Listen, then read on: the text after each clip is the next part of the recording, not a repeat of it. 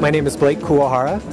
I'm actually an optometrist by profession. I went to UCLA for my undergraduate work and UC Berkeley School of Optometry. And I was in private practice for about 4 years and then became interested in designing eyewear and became creative director for Liz Claiborne Optics. And I've been creative director for 2 companies where I oversee the creative direction of the product and also the marketing and integrate with sales. And 4 years ago I started my own company called Focus Group West. We're a multidisciplinary design company. We have eyewear designers, graphic designers, architects, PR agent, and project managers, and we work on projects on a comprehensive basis. So it allows us to each use our individual skill sets, but because we work as a team, we're able to take a holistic approach to branding. Trends in eyewear aren't necessarily all going in one direction. It's just like fashion. It's quite divergent. We're seeing both large size frames as well as small size frames, but there is a little bit more of an emphasis now on rounder shapes, where we've been in a marketplace of rectangular for a long, long time. We are seeing that frames are getting rounder and also smaller. And so a lot more influence from the 30s and 40s. A lot of vintage styles, a lot of retro styles are becoming popular, particularly for men. And on the women's side, we're still seeing a strong influence from the 70s and 80s, so bigger frames, as well as a little bit more color on the women's side. More translucent colors, less solid colors, and for men, a lot more tortoises and horns. Because Focus Group West is a multidisciplinary company, we work primarily in the optical industry, but even within the optical industry we have different areas that we focus on. We have 2 architects on our team that do display work as well as retail designs for optical boutiques and dispensaries. We've done over 21 optical boutiques. And we also do, as I said, retail displays.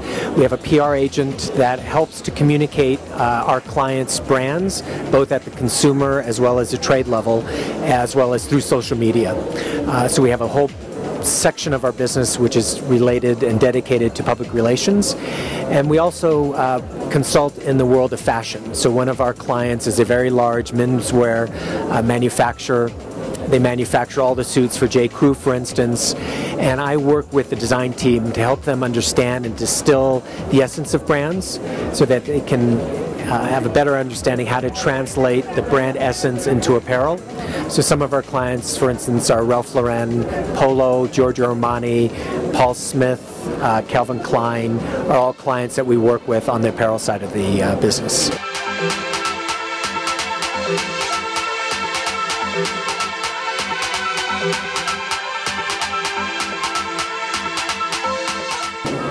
The inspiration comes from a lot of things. I actually don't really look at optical stores so much for inspiration. It's really about going to local markets, going to flea markets, the architecture, the hand craftsmanship. You know, when I've only had a few days in Bogota, but I've been able to visit some amazing places, and what strikes me is really the sense of artistry and hand craftsmanship. I picked up a knapsack which is all handmade, and they said that it takes about 20 days to a month to make, and that's a lot of dedication, but it is, you know, the combination of color and material that creates something that's interesting and new, unique. And I think that in and of itself, the artisanship and attention to detail, which is important, that, you know, I'll take back with me.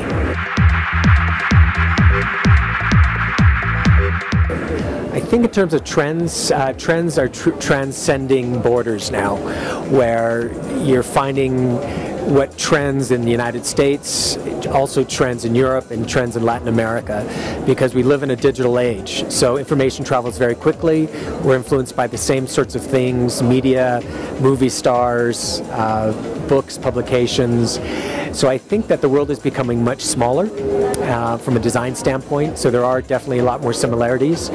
But, you know, there are certain things that are going to be different, because with The coloration, the skin tone is more olive, so the color tones are going to be different in Latin America as opposed to Northern Europe, where they like more vibrant colors. I think here it's about richer colors, richer tonalities, jewel tones. I do think from an optical perspective, from a fashion perspective, that Latin America has a little bit of catching up to do. And I think that's not necessarily because of the consumer. I think the consumer is open and wants to wear the most cutting-edge product.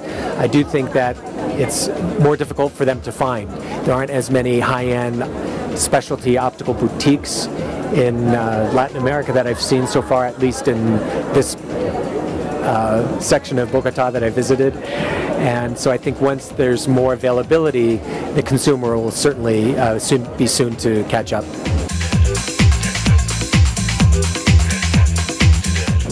Right now, we're seeing a lot more integration of technology with eyewear. There's a whole presentation on Google Glass. This is not something that's going to go away. One of the projects that I'm working on now is very similar in terms of integrating technology with eyewear.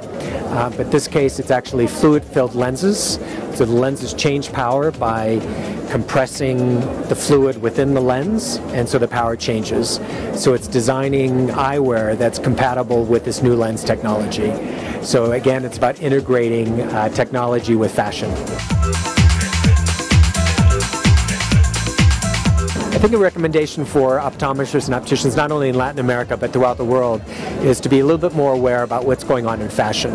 And as an optometrist myself, our background and training was more medically directed. So the priority was in really the health care of the patients, as it should be. But we do prescribe lenses, and those lenses have to go into a frame. So it's important to really have an understanding about what is trending, what's important, what looks good on somebody, what's appropriate for their lifestyle, what's appropriate for how they dress, and be an active participant in the retail world, whether or not that's the physical retail space and designing it appropriately so that it's enticing and exciting for the consumer, to actually be an active participant on the fashion end of things. Go to fashion shows, read fashion magazines, look out in the street, see what people are wearing. Those are all important clues in terms of what brands you need to carry, what kind of product you need to carry, and what kind of designs you need to carry in your dispensary.